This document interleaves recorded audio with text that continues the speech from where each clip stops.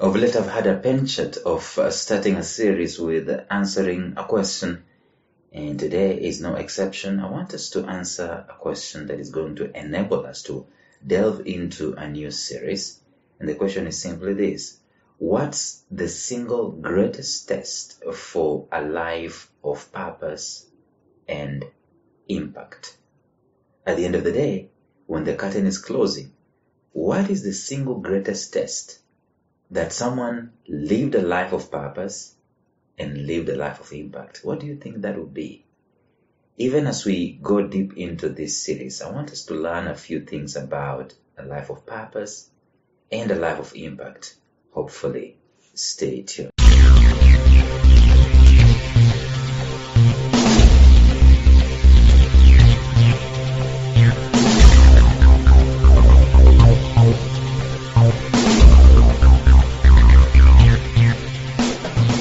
Welcome to the Life Signatures podcast with Lawrence Namale.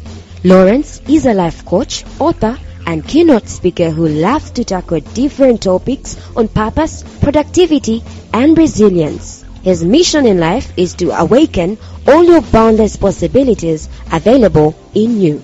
Life Signatures podcast is dedicated to bring to reality every single person who knows that deep down in their gut, there's got to be more to life than this. And now, here is your host, Lawrence Namale.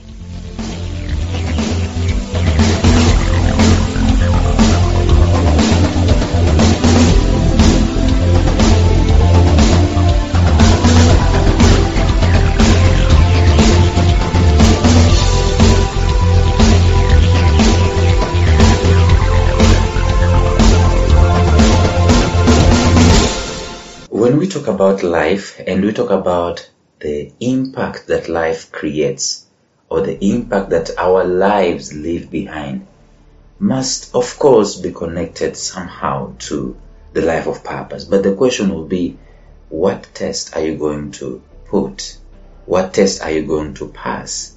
That will be the greatest test for a life of impact and a life of purpose. So although I cannot remember it well, Oprah Winfrey tells of a conversation that she had with Maya Angelou.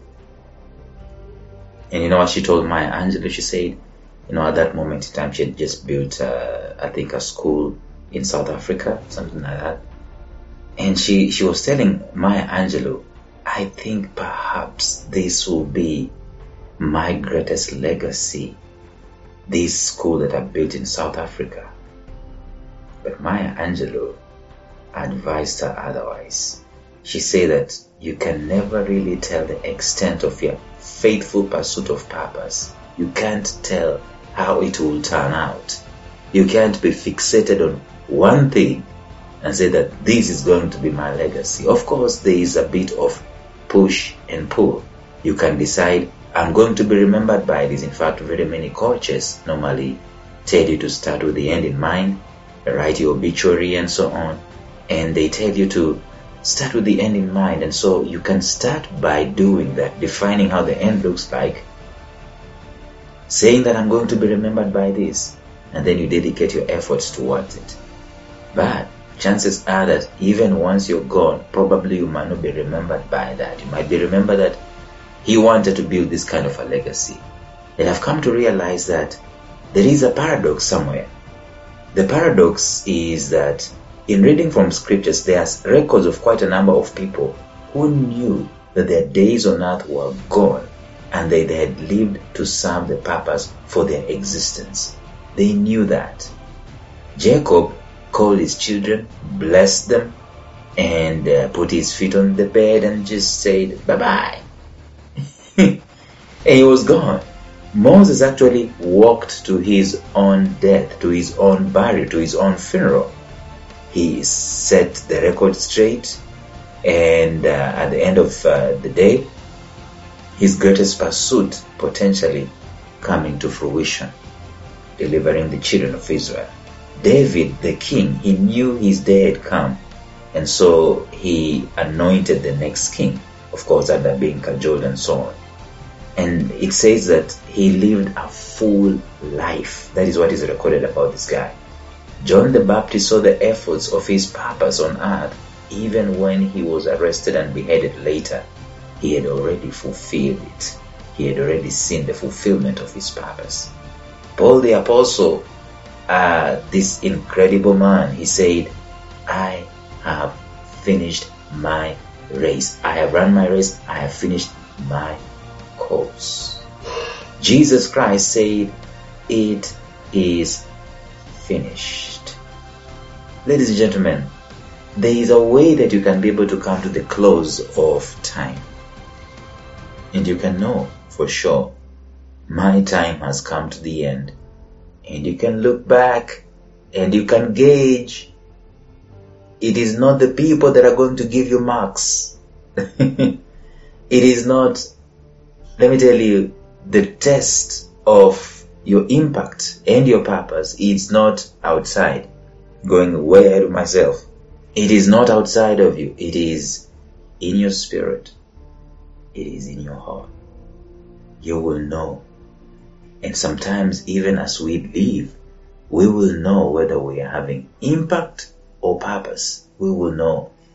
Sometimes we might not know even as we are alive, because sometimes we are engaged, like we've talked in the previous series. You might be engaged in a process. And the nature of a process is that it is arduous. Sometimes it doesn't denote the end. It doesn't denote the fruits, the milestones. You might be steeped deep in the middle of a process of your purpose and you have absolutely no clue. Maybe at times you feel disillusioned. You feel like, what in the world? What am I even doing? What's this? You feel depressed. You feel overwhelmed. And you feel like, man, why don't I just quit and just leave this thing altogether? Those feelings are there as long as you're a human being. Those feelings will come to you. But the test of your greatest impact in life and your greatest purpose in life is yet to come. Don't be fed with the illusion and the lies of the process. Sometimes, there's a time, by the way, I went on social media and I said, I feel so unappreciated, undervalued, undercompensated for the things that I'm doing. And someone told me, what you're doing is what I wish I would be doing. You are so way ahead. It was so sobering.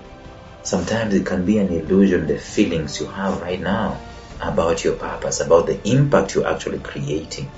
Just because you're not feeding out of the purpose, just because you're not feeding out of the impact, just because the numbers are not adding up, the statistics are not there, just because nobody's telling you, thank you for doing it, thank you for speaking, thank you for planting, thank you for going, thank you for nurturing, thank you for growing, thank you for building, just because nobody is appreciating, doesn't mean that is the test of your impact. The test of your impact is not necessarily there. We are yet to see that. And so even as we go ahead in this episode, in this series, we're going to look at how exactly are you going to determine what is your greatest test, that you are on course, that you are having purpose.